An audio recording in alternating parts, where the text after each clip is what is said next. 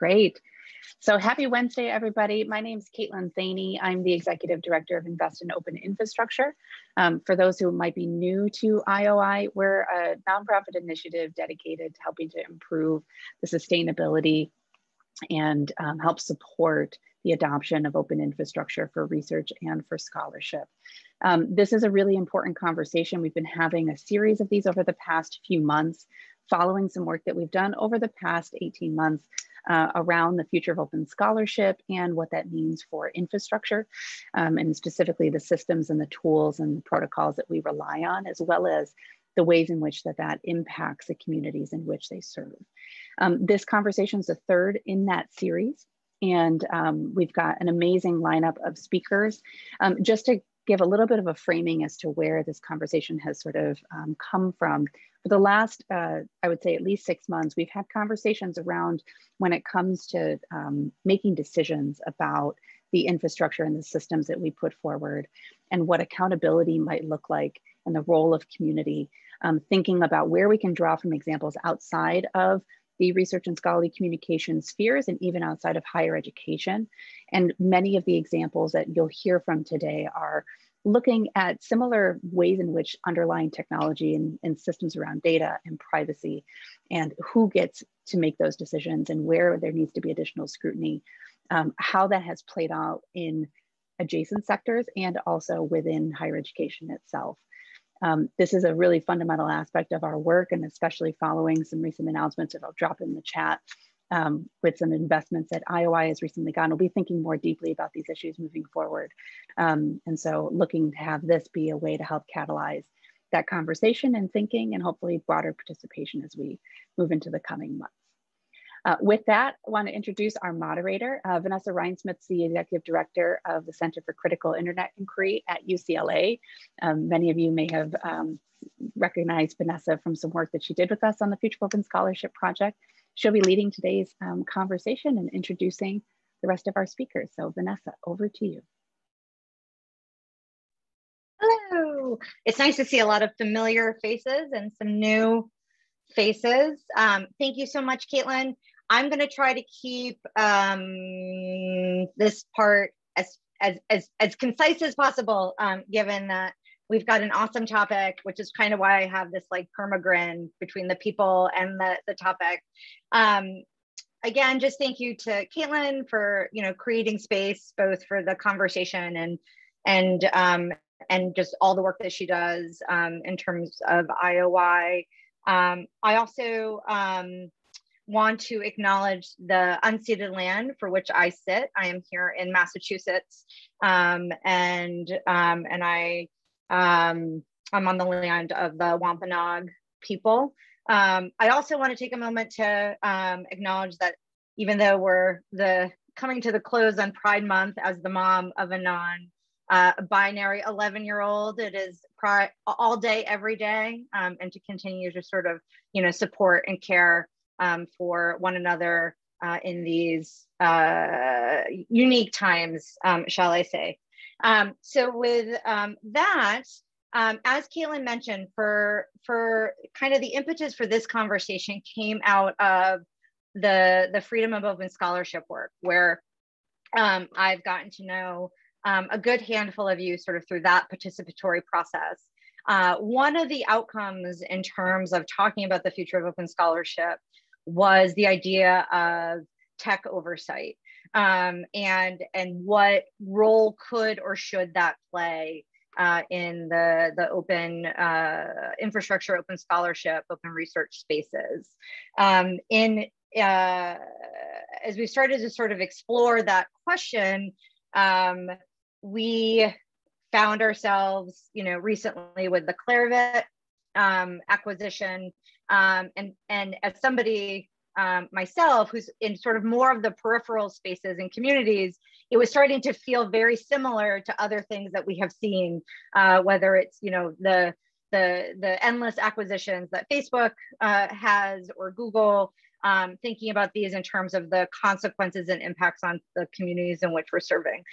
So the point of this conversation really is to do a couple things, which is to bring together a group of people who are passionate experts in their own sort of rights, and bringing individuals together to sort of weave a thread of what does data justice and scholarship and open knowledge and accountability and transparency look like from a variety of angles in terms of thinking about how do we move forward. And at the conclusion, kind of like the little like peek at the conclusion is that we're going to talk a little bit more towards the end around what specifically IOI is going to be doing around tech oversight and opportunities for folks to get involved. And I will be involved in sort of in that, leading that work. And so excited to talk about that more. So with that, I'm going to stop talking and I'm going to hand it over to our speakers to, they're going to introduce themselves, talk a bit about who they are and the roles that they play within their organization or within their specific sectors. And then we'll dig into the meat of the conversation. So with that, I'm going to start with Gabrielle and hand it over to you. Hi, everyone. My name is Gabrielle Rejwi. I use she, her pronouns. I'm a senior policy manager at Color of Change. I lead our federal advocacy on tech policy and antitrust.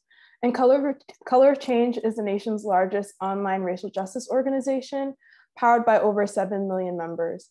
We operate at the intersection of tech policy and racial equity. I come to tech policy with a background and an interest in civil rights and labor rights.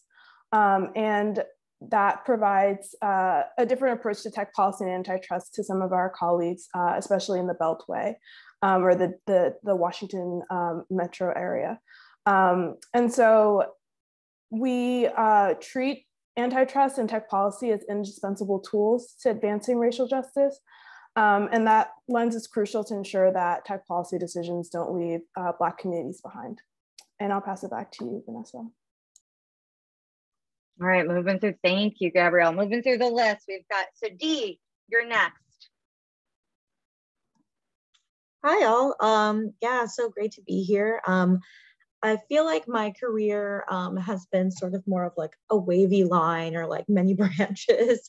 I actually, I started out as an analyst and really like heavily focused on data. I used to work at the Consumer Financial Protection Bureau in their fair lending department on doing audits of banks essentially to ensure that they were distributing loans in equitable ways across races, across ages, across genders.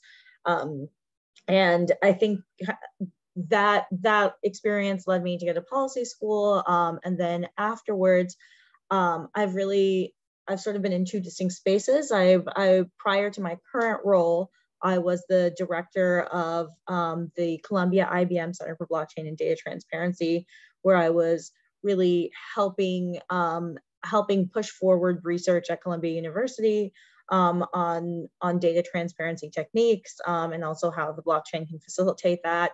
And right now, I'm a consultant at CARP Strategies and really focused on community engagement in communities where economic development projects are happening and really creating an equitable lens and focus to that kind of work.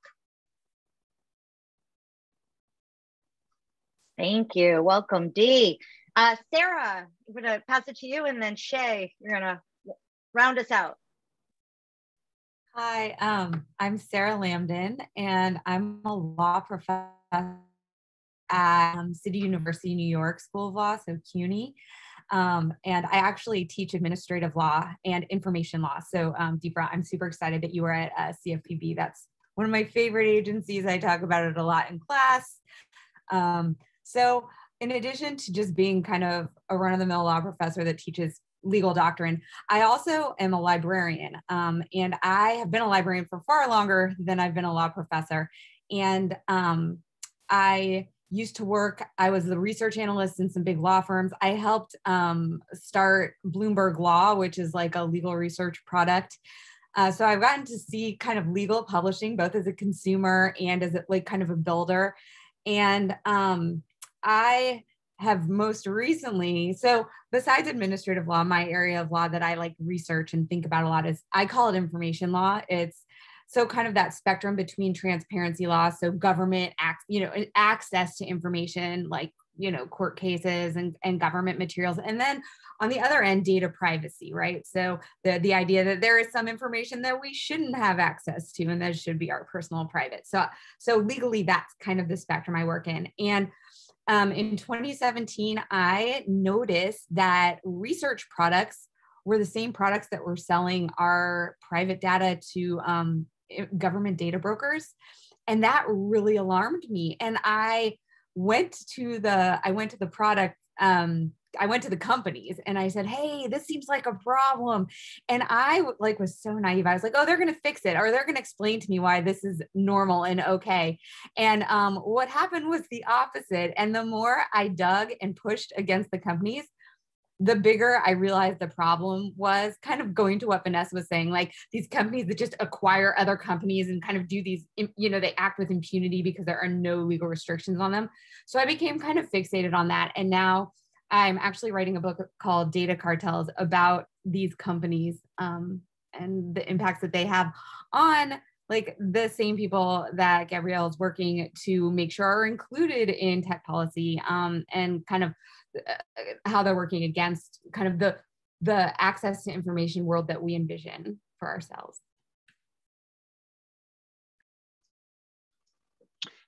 Sarah, your book sounds amazing. I cannot wait to read it. Hi everyone, my name is Shay Swagger, pronouns he, him, his. I am an academic librarian at the Auraria Library. I am also a PhD student in education and critical studies at CU Denver. I think a lot, write a lot about surveillance and privacy, but more specifically, carceral technologies. By that, I mean prisons and policing. I'm an abolitionist, which means that I'm trying to apply principles of abolition to conversations about technology and privacy and surveillance. And I think I'll probably do that a little bit here in this conversation, but in general, I think that's been a really helpful framework for me to understand what's happening with technology and data and information. And I think it provides a really interesting and productive way forward about what to do next. So I'm really happy to be here. Thanks for having me. Welcome, wonderful. I wish Sarah, I couldn't help but like laugh. I was thinking like, could you just imagine if we could have just gone to Facebook and be like, looks like this thing might be a problem. Like our lives would be so much easier. But I think, but that is, again, what I love about that is like, it showcases exactly why we're having this conversation. And in terms of, we see in the media or we hear through the work that we do, the much larger companies, the much larger issue like this under the much larger umbrella of big tech, but also like this is impacting, this is happening in all kinds of corners. So I think it's a great sort of connection.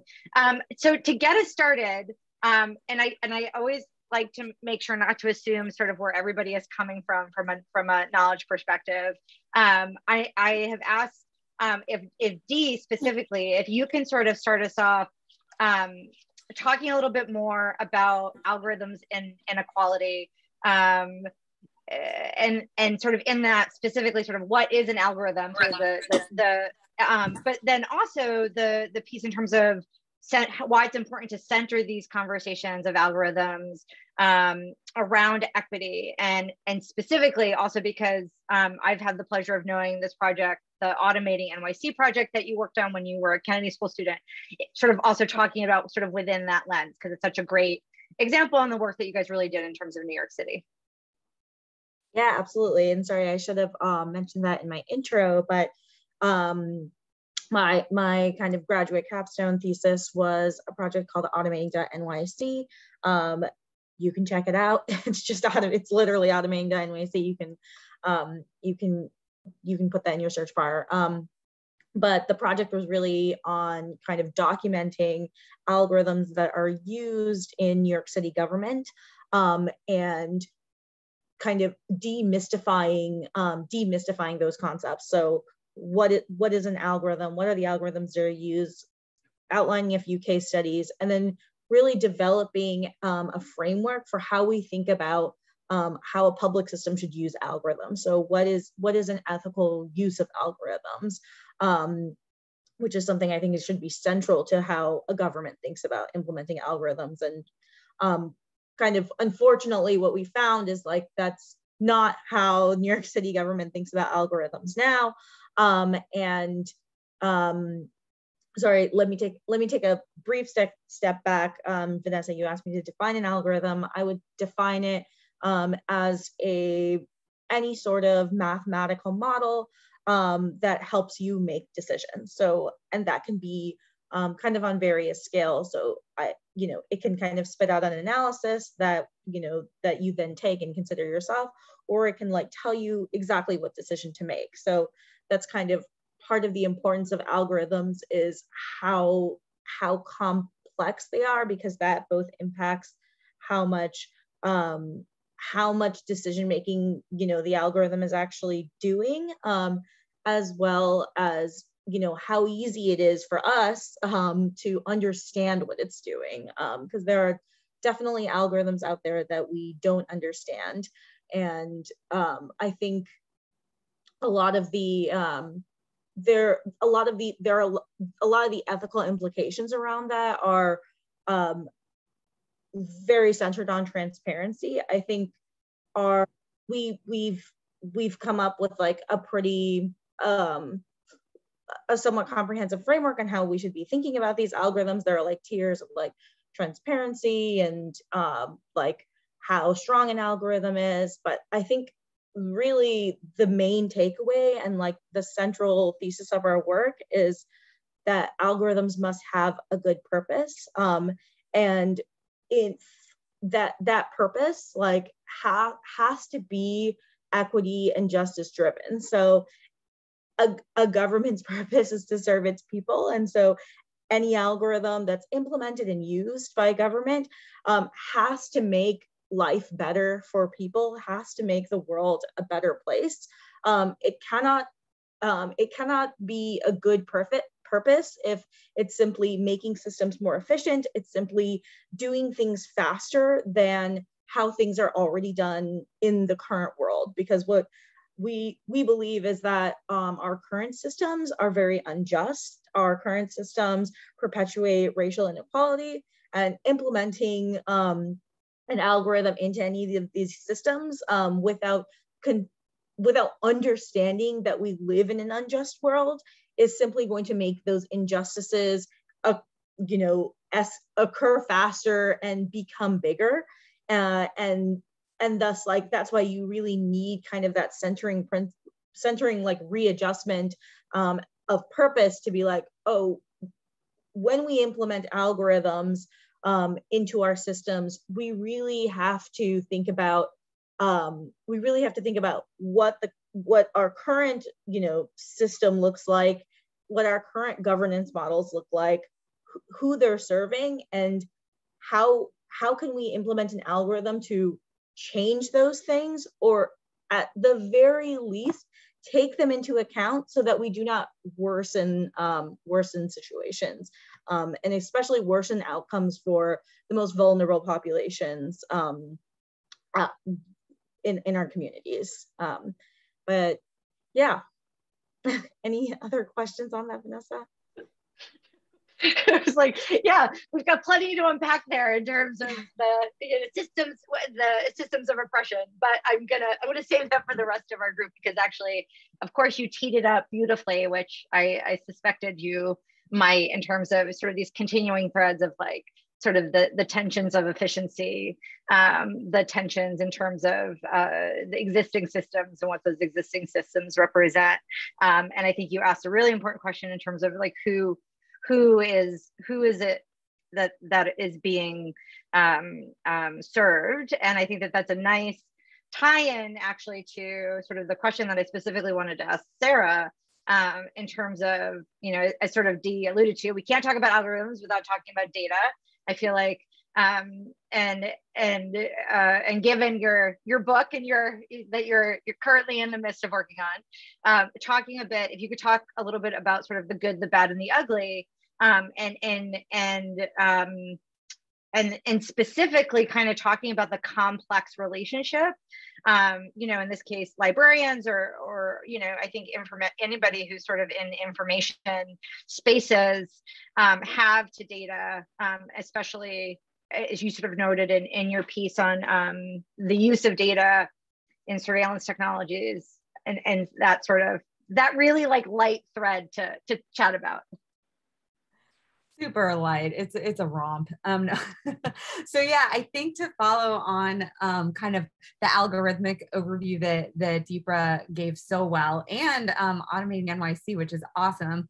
I think you can see like in Deepra's project how algorithms can be used for, you know, good things, but they can also be used really harmfully, and there are biases built in. Like they automate systems of bias that are already, you know, unfortunately rampant in government decision making, right? So I think of data as algorithm fuel. Like data is the blood that goes through the circulation system of all of our predictive software, all of our decision-making software. None of that, no algorithms, no machine learning, no AI, none of that would work without just a steady stream of data, right? There needs to be crunchable material flowing through all the time. And so I really focus on that material. Part of that is because I'm so not a tech expert, and I'm so not an algorithm expert, but I am an information expert as a library person, right? And as somebody who's worked in building library systems and organizing data. So I think from the perspective, so to kind of take the understanding of like what the algorithmic problems are, and then to link it back to things like Clarivate acquiring ProQuest and kind of all of our publishers that used to be very, I always call them like mom and pop publishers. They used to be just little publishers that would publish discrete things, right? Like your science journal would be published in maybe an academic institution, and then you would buy it from their press. And if you wanted to buy a magazine, maybe you go and you purchase it, or you go to a library and you know, pull it out of the stacks and you'd look at it. And all of these different bits of information and these sources for information would come from different places. So with digitization, we got like the wonder of being able to access anything anywhere, right? Like you could go on eBay and find like decorative candle that you collect from, you know, a completely different state and have it immediately, right? So the internet and digitization is wonderful, but also it led to the consolidation of our information resources and kind of taking them out of our hands and out of our ownership and putting them in the hands of these gigantic companies that have huge copyright portfolios, right? They don't just own one journal, they own thousands of journals. And over, you know, since the 90s, these few entities have been consolidating more and more and more. And what we're left with is like 2 or 3 huge data holders. And I call them the data cartels. Like that's kind of the focus of my whole premise. And I really focus on Reed Elsevier, LexisNexis, and Thomson Reuters. But now ProQuest Clarivate gives us a whole new third company to start poking at. So these companies are interesting because they don't just own information that we want to access, like court cases or science journals. They also own tons of our personal data. And they are the government's biggest data brokers. So they sell not just information that we want to access, they also sell our private information that we don't want anyone to see, and they sell it to the government. So they sell it to police, and they sell it to the agency that's making decisions about SNAP benefits or child custody, right? So we have just a few companies vertically integrating like all of the world's information, both information that we need access to in order to make decisions about our health, our legal standing, whether we're doing something illegal, right? We need to be able to access legal information and scientific information and financial information as consumers to be able to make good choices. But they also own information that nobody should be able to access. So they have some of the most robust personal data dossiers of us than anyone in the world. LexisNexis knows more about you than you know about yourself. Okay, the data they have about you captured in your Lex ID is more powerful than like your social security number or your email password or whatever your most secret, you know, identifier is. So these companies have a lot of power over our information, right? When we think about informational capitalism, like these are the informational monopolists. They are at the top of the information and data mountain. So they're fueling all of our algorithms. And so I'm a lawyer, right? And you know, like how they always say, like, to a hammer, everything's a nail. To me, everything is a law and policy problem, which means I can't wait to hear what Gabrielle has to say about all of this, because I have had a really hard time identifying a good legal solution for the problem of consolidated data ownership. Like, I think the Facebook decision from yesterday, where the federal court system said that that Facebook was not violating antitrust law. To me, that just like shows that antitrust in its current form, antitrust law, is not a good vehicle for solving kind of digital monopolization problems. Obviously, copyright isn't. Copyright just gives these companies more power. So intellectual property is not really a good legal solution in its current form. Neither is constitutional law, because there are all these loopholes built into like the Fourth Amendment and the First Amendment that lets these companies do things that don't feel very constitutional, right? They don't feel like they're valuing our privacy or our freedom of speech. And yet the companies are allowed to do all of this stuff. So I'm really interested to hear what people think about, you know, potential solutions for kind of these huge data cartels and this data monopolization problem.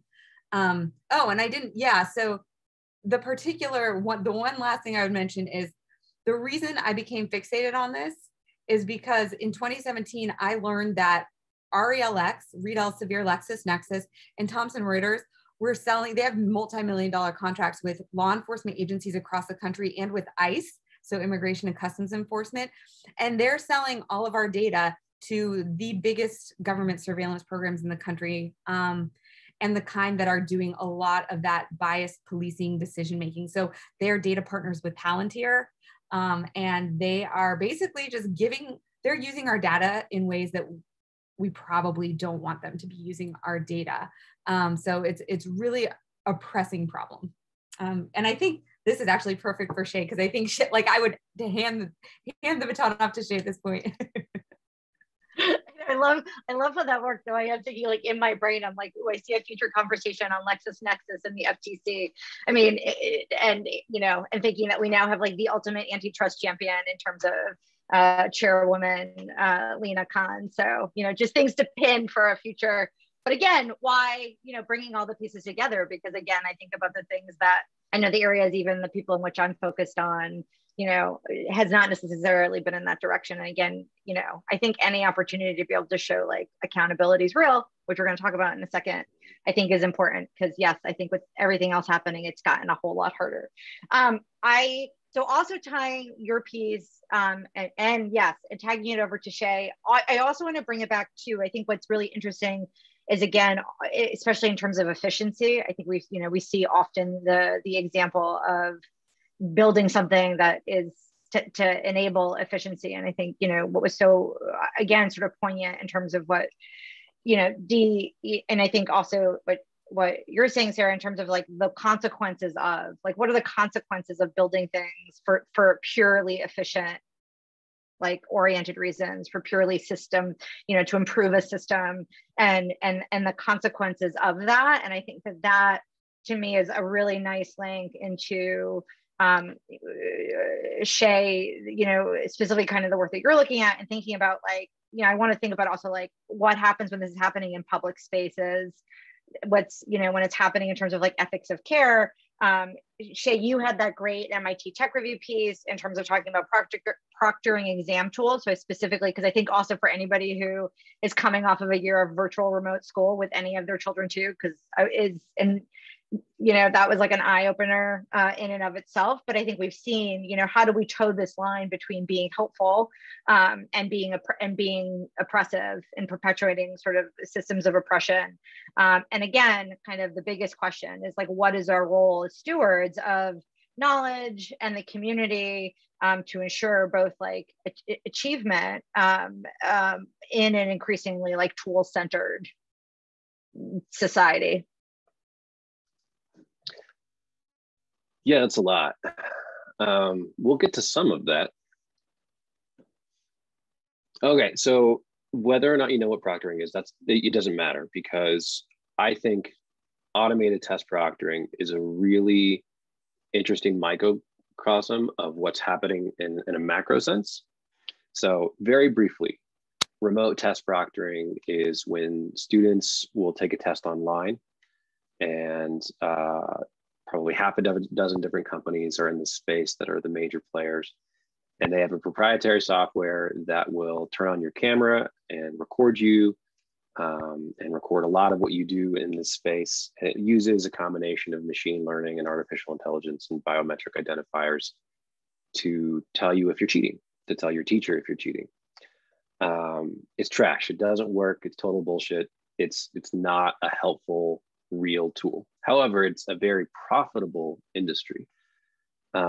So here's the tie-in to the larger ecosystem here. Technology in general tends to be an amplifier of existing social conditions. And in this case, those social conditions are white supremacy, ableism, sexism, transphobia, all those sort of structural, pre-existing oppressive systems. And then remote proctoring software, like almost every technology, then sort of reifies and amplifies those systems. And it encodes them and it presents them to both teachers and students and society as objective and neutral and just math. But it also doesn't allow any sort of accountability or oversight. A lot of this conversation is about oversight, is, all right, I sense that there's this racist outcome in student suspicion scores, which there is. But companies will say, we're definitely not racist. We're super not racist. We're the most not racist. And then you're like, show me your code. And they're like, hell no. And so there's, they use intellectual property as sort of this, stone wall to say, no, you can't see what we're doing, because then our competitors would have an advantage. And so they can get away with it. I have seen a little bit of development in this space. A bunch of senators wrote a letter of concern to all the companies saying, hey, we're hearing some things are going on with your products. Let us know what's going on. And the companies are like, listen, it's cool. We're fine. Go away. And it hasn't really progressed since that. And so here's where I would say oversight and accountability stops and abolition begins. I don't think that every technology is reformable. I don't think every institution is reformable.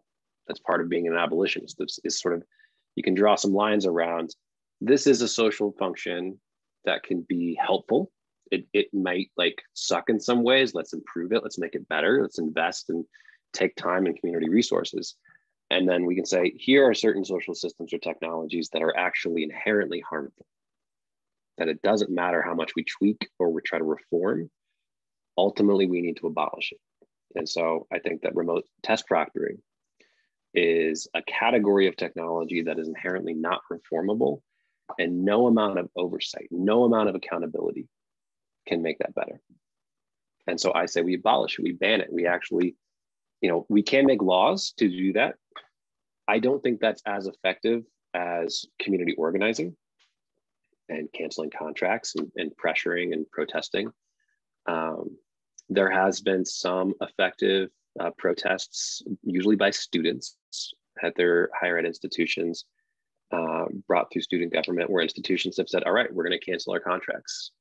And it was because students, citing equity concerns and privacy concerns, saying that this is a violation and we won't stand for this. And so they backed down.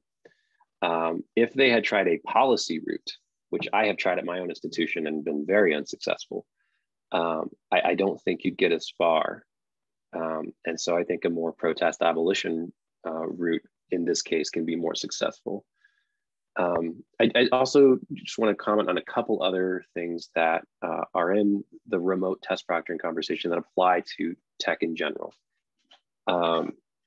If you're familiar with the term called technological solutionism, sort of this belief that technology is benevolent and inherently magical, that it can solve really complex problems that people have been, trying to figure out for a long time. And you're like, actually, I think a couple of 22-year-olds from Silicon Valley, those are the guys that are going to fix it. Like, no, I call bullshit on that too. Technological solution is not something that can actually address what test proctoring is trying to do.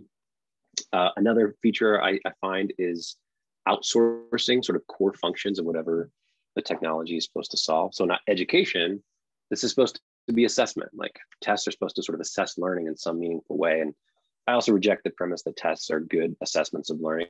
That's another conversation. But higher education then said, not only are we not going to do it, we're going to pay a software company to take over a core feature of what education is supposed to be about. And you'll see that in government, you'll see that in nonprofits, where we take core functions of what is supposed to be a public service and then we privatize it and we commodify it. It's almost always a bad outcome. Not always, but almost always. And then I also see a trend of neoliberalism, sort of this idea that the individual is responsible for structural issues. So in the case of test proctoring, it goes down to the student has to conform to a really broken system rather than saying, let's reject the premise of the system that made it impossible for that student to succeed in the first place. So all of those reasons are why I think abolition, not only just of the police and ICE and prisons and jails, yes, all of those things, but anything that is like tied up in carceral logic. And I would point you to a really good blog post. I think it's about cop shit by Jeffrey Morrow. I don't know if anyone can throw the link in there, but it sort of defines what is carceral logic. What is this idea that surveillance and privatization and punishment are going to be the right way to address things like education or other things. Thank you so much. And then we can say that anything that sort of is importing carceral logic, whether or not you're police or prison, we can effectively say, no, we reject the premise of your argument and we're not going to engage with you. We're not going to give you our money. And if need be, we will protest or pass laws to ban that kind of function. I don't know if that was everything you wanted me to talk about, but I want to make sure there's more time for definitely Gabrielle. It was like the perfect cue up, actually, and especially in terms of like levers for change, and how do we put pressure to nudge the change that we want, and that is exactly why I have Gabrielle here, because I think for many years I've been a very big fan in terms of the policy and advocacy work that Color of Change does, especially also in sort of this current climate.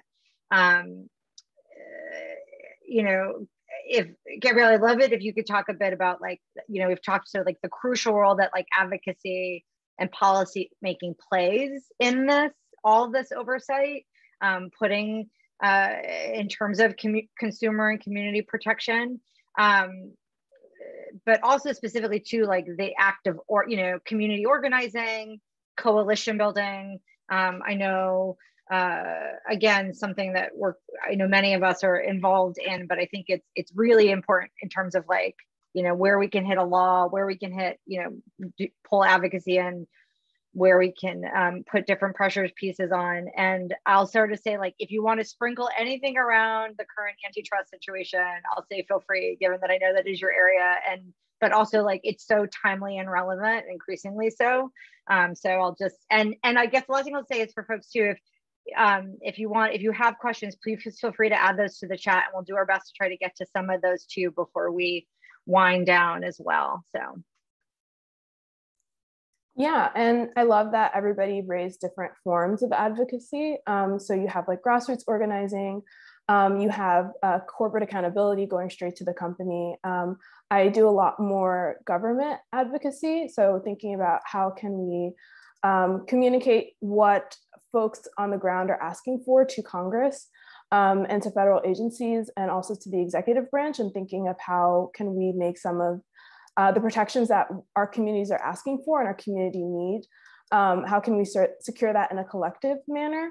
A lot, like, this is not to discount other forms of advocacy, Obviously, if you can win a court case, that's awesome for you. Sometimes that doesn't lead to community wins. And so thinking about how to bring about the most effective amount of change.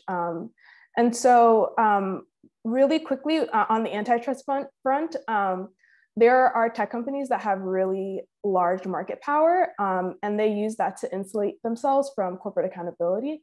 Color of Change was part of a coalition that led the Stop Hate for Profit ad boycott last year, one of the largest ad boycotts on Facebook. And Mark Zuckerberg could tell investors not to worry about it, although millions of dollars were being withheld, because Facebook is part of an ad duopoly. So you either are going to advertise online with Facebook or Google. And there are some companies that have continued their boycott and are no longer advertising with Facebook. But a lot of the companies had to return because that was the only way that they can reach consumers. And so because of that, because of learning that about, or like realizing that as we were doing reflections on the campaign, we realized that we need to put more effort and more power behind antitrust. And like Sarah said, the current laws are not designed in a way or interpreted in a way, interpreted by judges in a way that would allow for more equitable market structures. And so there is a need for new antitrust laws that address the realities that we're facing. And when we see that corporate accountability is failing, that's when we need the federal government to step in. And so it's vital that regulators have the funds that are necessary as well as the staff. So in addition to having just numbers of employees, also making sure that they have the expertise. So that way they can look at an algorithm and understand whether or not Facebook is trying to pull the wool over their eyes, but also having expertise in civil rights and racial equity. So that way they can look at an algorithm and acknowledge that, okay, you're not asking for race, but you're asking for zip code, which is a pretty basic proxy for race. And so thinking about how to make sure that these algorithms that are being used are being evaluated on that level, and making sure that it's not only the companies that are doing this. We look at Google, who fired Dr. Timnit Gebru for raising issues with natural learning processing models, and the ways that there are climate change concerns, and climate change will disproportionately impact low-income communities and communities of color. And we saw Google say, like, there are benefits, so let's not worry about that. It's a clear, that's like the example that we always turn to point out that self-regulation is a model that's failing, and we need the government to step in and to make some changes. We're really excited about Senator Markey and Representative Matsui's Algorithmic Justice and Online Platform Transparency Act. It's a very targeted algorithmic accountability bill, but we're super excited to see more bills like it. So the bill calls on social media companies to evaluate the algorithms they use. And my favorite part is that it prohibits the use of algorithms that are found to discriminate. So we don't only want transparency, we don't only want audits of these algorithms, we also want to make sure that algorithms that are found to harm historically marginalized communities, that they're no longer being used. Also love that Sarah raised that data is the fuel to algorithms, because we see that we're advocating that you cannot have a data privacy bill without also addressing algorithms. We see with Facebook, it's a very old example, but they were allowing advertisers to target folks in affinity racial groups. So the data that Facebook was collecting, they were able to feed it to an algorithm and pretty successfully predict what racial group you were a part of. And so even if we tell Facebook that they can no longer have cookies that track us across the internet, the activity that you do on the Facebook app, they can collect that data as a course of business, which is often a exception that we see in privacy bills, making sure that we are cutting off all of these instances where discrimination can come on board. And so really want to highlight the fact that coalitions are key to all of the changes that we're seeing in Congress. It's really hard for one organization to move Congress in a direction. And so making sure that all the relevant stakeholders are involved in the conversation, as well to raise issues that or issues and blind spots that an organization might not see. Yeah, and I'll turn it back to you, Vanessa. Thank you. And I love that you mentioned Timnit. She's in Wired. Everybody should get the current Wired. There's so many great, she's lovely, and there's some great pieces. And we have the joy of getting to work with her at the center, but she will be popping up, and she will continue to lend her expertise and power to these spaces as well. So as we start to get kind of like to the end, like I just said, I was like, oh my God, let's just add 3 more hours, guys. We won't really, because who's got that right now? But you know, I think my most like succinct question to all of you is, you know, and again, as we sort of said, that, you know, there's a need for transparency, there's a need for oversight, there's need for accountability, there's so many different ways to do that. Coalition building being, you know, one of many, grassroots organizing, protests, policy. We've also seen many folks who have, you know, we've seen tech, we'll just use the bad example, use Facebook's tech oversight get set up. You know, we've seen these things get stood up. We have seen many of them be criticized.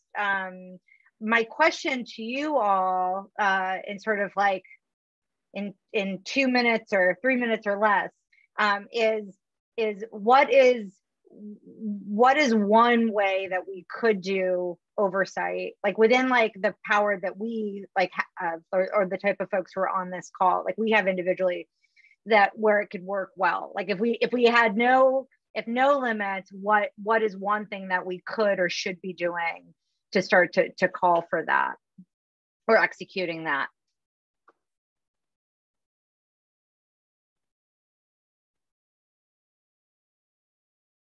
She's like, burn it all down, all of it. No. Oh, here, and I'll add, because then we'll just add to this, because then this will make people help the context. So for example, as I've sort of queued up in the beginning of this, one of the things, for example, and this is I will be responsible for with IOI and working with Caitlin, is how can we set up some type of, you know, tech oversight might not even be the right word. Coalition has been far more of interest, because I do believe it is about coalition building and community, to be able to help draw either attention or pressure or support, you know, in situations that are as big as Clarivate or smaller in terms of, you know, something that one academic library. Like, how do we, like, if I literally am going to be trying to do that, what's the one thing you would say, like, do this, or, you know, so you don't basically F it up? If that helps, we'll make it real tangible. So I'm just going to jump in, because I do have to hop off in a few minutes. This has been so lovely. Thank you for having me, Vanessa.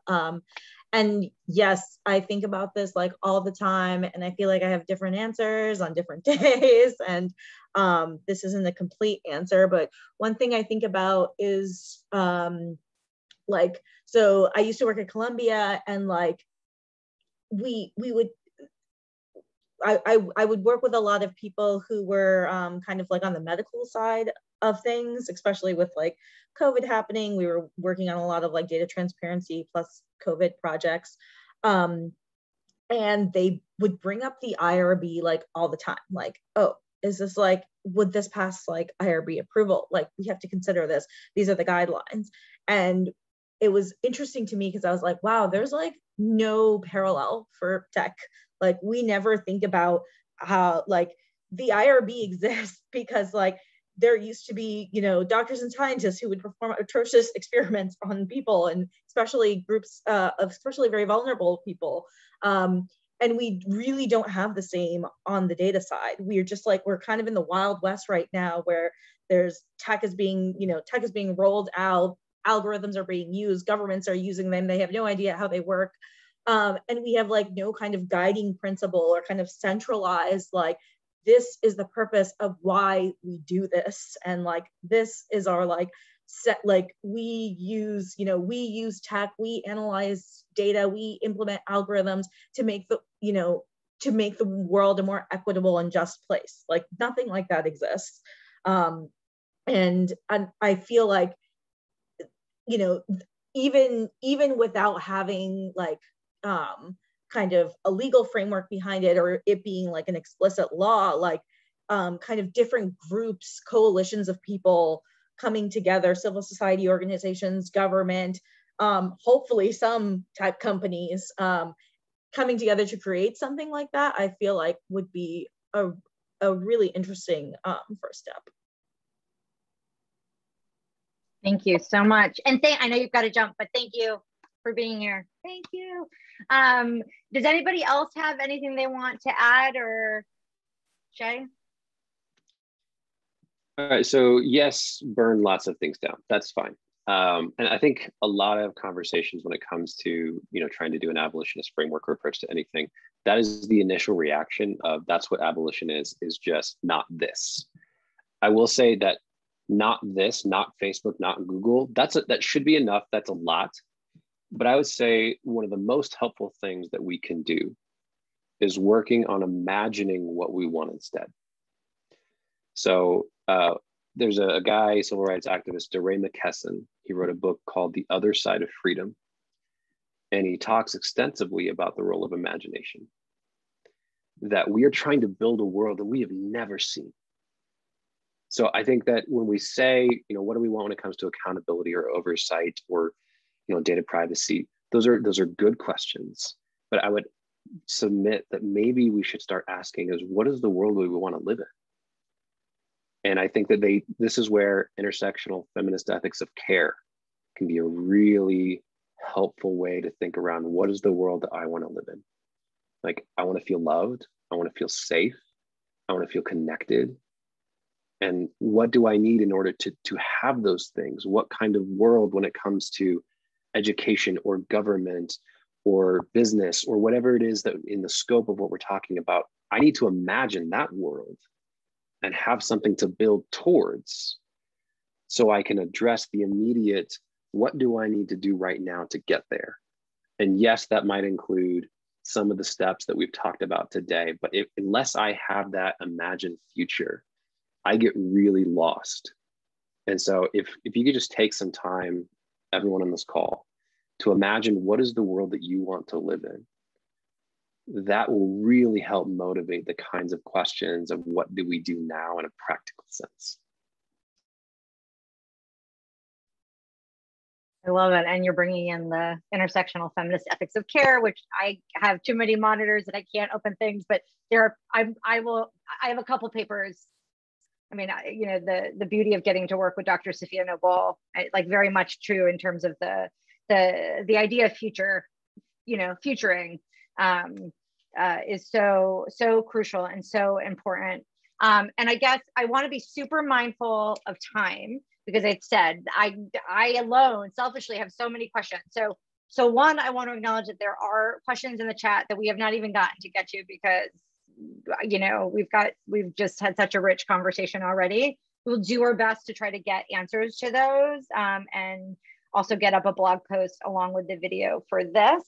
I will say sort of in this space of imagining, if you are interested in imagining with us what this could look like in terms of the open infrastructure, open scholarship community, I'm gonna put up an email address for you to email. That kind of seems redundant and makes sense, but what's next? We're already there, but I do like a good cat, so I'm gonna always put a cat in to anything that I can. To email us at Tech Oversight. This is something that we've been really grateful to have the minds of Robin and Tina on, as well as my colleague Stacy, doing some initial thoughts. The intent is that we're going to really start to think about this, and I love the idea of really imagine what is and what should be, and again, not be precious about anything in terms of what it's called, what it is, really just trying to think again, getting a group to sort of, if folks are interested in sort of getting to the essence of what the future should look like as it pertains to open infrastructure and open scholarship. So I'll be involved in that, obviously, as well as Caitlin. So please send us an email as we start to, I'm going to start to think about that while I'm at the beach, maybe, hopefully. Now I've got more books to read, thanks to Shay. I do want to also just take a moment just to say a big thank you. I know Dee had to scoot out, but a huge thank you to Sarah, Gabrielle, and Shay. I will probably be following up with all of you about some other ideas in terms of the center and some other spaces that we can play and get involved in. This is the type of stuff that really does fill my bucket. I think there's a lot that needs to be addressed in the world. There's a lot of different ways to do that. And it's always great to do that in community with people who share, sort of those same core missions in terms of like, a better society for everybody and addressing the systems that exist, and knowing that, if we can also throwing in the nerdy librarian piece in terms of making sure people have access to information and we can do the things that need to be done, but doing that in a way that is safe and secure and free from oppression for all. So with that, with 2 minutes to go, I'm going to say a huge thank you. I hope that everybody is well. Have a wonderful week and weekend. Be kind to each other, and just a general thank you. Thanks again, Vanessa. Thank you. Bye, guys. Thanks, everybody.